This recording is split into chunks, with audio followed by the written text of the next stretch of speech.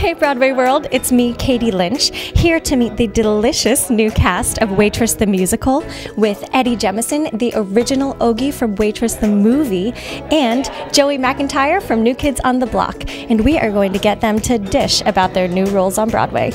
How excited are you to be back on Broadway?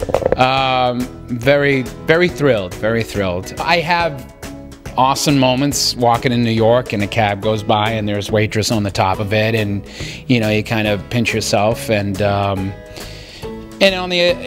also I've done the work and I feel like I belong, which is a nice place to be as well. What's it like revisiting this iconic character that you created and people really truly love?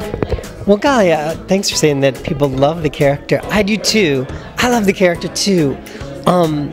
Like when I originally did it, I was so in love with Adrienne Shelley, and I got to, you know, do this odd character that she invented, and that was, it was like so fun to see the play, because I saw it in LA at the Pantages, and see what Jessie Nelson did with the character and with all the characters.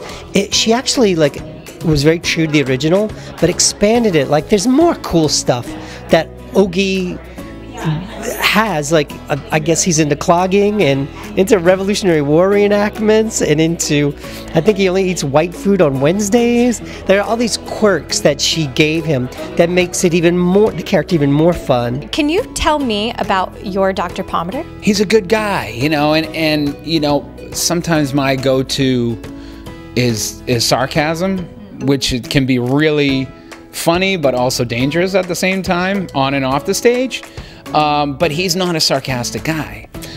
So to me, he's just, he comes from a more innocent, good, kind personality who's, you know, ends up in this town, and he's sort of like, how did I get here? Like, this isn't exactly the picture that I thought it was gonna be. Yeah, doing his best and being a good guy, but like, huh? Like, and so there's a little bit of a depression there, you know, he's sort of like, you know, and then he meets this girl, you know, and she kind of lights him up. My new Ogie is going to be a mixture of what I did in the film, I suppose, and all the years of experience I've had since then. And also, I think it's informed a lot by Chris Fitzgerald. You know, what he's done with it, he's brought so much joy to it and kind of odd qualities that I'm going to try. I mean, it's part of the character now. I can't deny that. I can't suddenly go back to the way I did it. And so I have to, it's infused with Chris's spirit now, so I'm going to try to take the mantle and keep it going. And maybe I don't know what I'm doing. I'm just going to do it. What's it like working with Sarah Bareilles' music? At first, very difficult. You get very angry. It's like the 5 stages of grieving. But as a whole, I mean,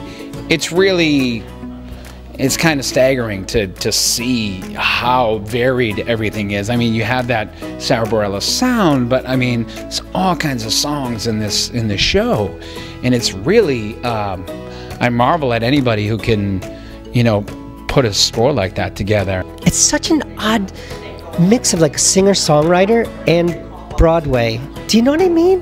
Like, it has the sensitivity of a singer-songwriter, and the poetry of her lyrics are universal but personal, and also match to the characters. Like how she did all those things at once is kind of an amazing feat, I think. I'm amazed by the music.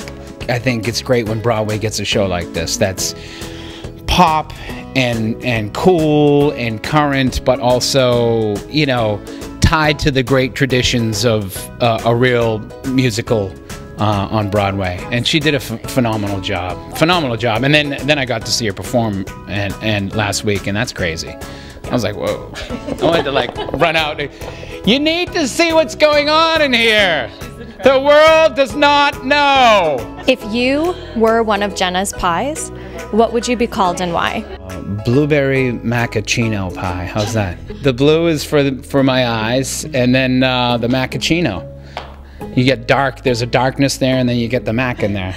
I'd be called Nervous to be on Broadway Happy Pie. you.